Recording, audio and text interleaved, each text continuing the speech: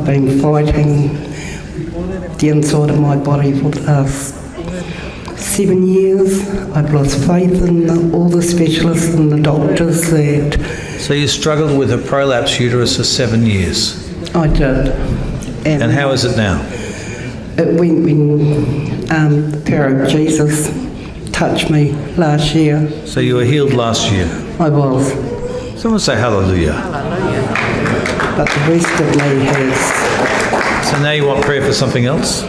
A whole new set of insights. The only part of this body in here, so the doctors tell me, is pumping like a ball, is my heart. At the moment, my gallbladder is in trouble, and you also had a hernia, and the Lord took all the pain from the hernia. Took all the pain. The hernia is still sitting, it's still big in there, but there's no pain with that. That went last year. Because you had a lot of pain from that, is that right? I did. And I've been having hammer headaches. So you're ready for your organs to be healed? Amen.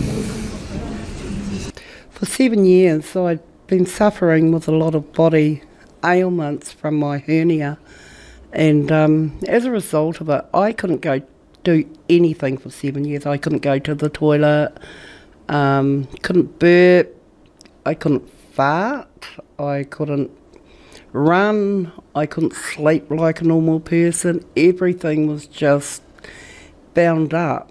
And the more I went to the hospital and the doctors, they kept wanting to prod and poke, and I was over it because I knew there had to be something else out there. They told me that I would have to put up with it for the rest of my days, and that just wasn't an option for me. I felt like I would have been better off out of this world. The pain was incredible. They filled me up with morphine and all the top drugs, and all that did to me was made me sleep. It didn't take care of my problem. When the doctors said to me, could I let them put me in a machine so they could check my gallbladder, I had no idea what my gallbladder was. I didn't know it was playing up. They said my liver was packing up. I didn't know anything about my liver. All I knew was they were giving me pill after pill after pill because I had hammer headaches right down my front of my head, back of my head, down the sides. To eat or sleep, I had to take a pill that relaxed your muscles and you felt like you were drunk and falling all over, and I don't like feeling out of control with my body. So when I heard that you were coming to town... So just to clarify, so you had liver problems? I did. What was wrong with the liver? Do you know? I didn't go to their checkup. I refused to go back to the doctor. Oh, okay. But they said you had liver problems? Liver, gallbladder, intestinal. And you obviously had bowel problems. I've had bowel problems, terrible bowel problems. To not be able to go to the toilet. And so how often would you do a bowel motion? 15 days apart. Once every 2 weeks if I was lucky. Maybe once 3 weeks. Might be more. When it was at its worst, I was lucky if I could get a marble out within 3 weeks. Wow. So they gave you laxatives to take? Yeah. And you couldn't eat normally? No, couldn't eat normally. So you're all blocked up, and so there was a lot of pain? Heaps of pain. I was like a walking rot. I felt like I was completely rotten inside. And so you got prayer. So you went down, did you? What did you feel? Why did you go down? Well, I think Jesus knocked me down. I felt warm. You felt a warmth. Where was the warmth? Just all around the area that was tight. Right. So you're ready for your organs to be healed? Amen. And then you got up, what happened? Then I got up and I thought, gee, this is great. I've done it. I know I've done it. And I went back and I sat down and I thought, okay, we'll see what happens. I believe it's going to go.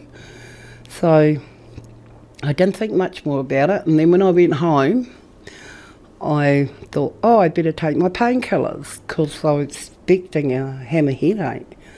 And I thought, well, I'll just listen to the Bible music and do some reading and do some prayer because I know it just doesn't work that way for me, you know. So you're about to take painkillers, and what happened? Didn't need it. You didn't need it? I didn't need it.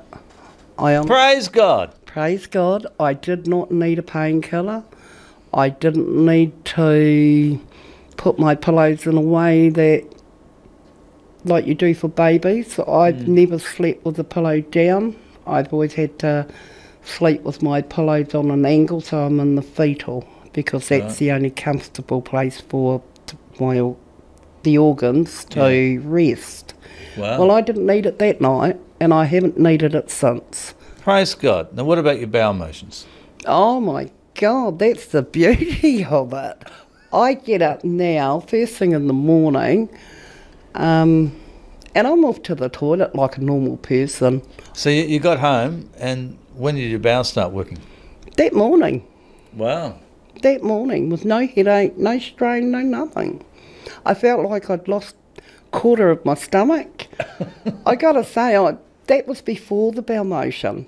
In the morning when I looked at myself, normally I look at my stomach because if it's right out, I know I'm in for a rough day. If it's kind of hanging to the side, and it's an ugly sight for me, but I've learnt to love it. But I didn't need it. I just felt like everything had just gone. The ribs were loose, no back pain, no neck pain, no stomach pain, no ear pain, no nothing. So what was it like, sorry for asking, but what was it like going to the toilet after all these years of being constipated? So it must have been quite an experience. Oh, it was beautiful. I know nobody else, but the things we take for granted, the things I took for granted, like to be able to have a bowel motion, I just thought, I'll always do that for my days. But no, these 7 years have taught me don't take things for granted. And you can't do it on your own.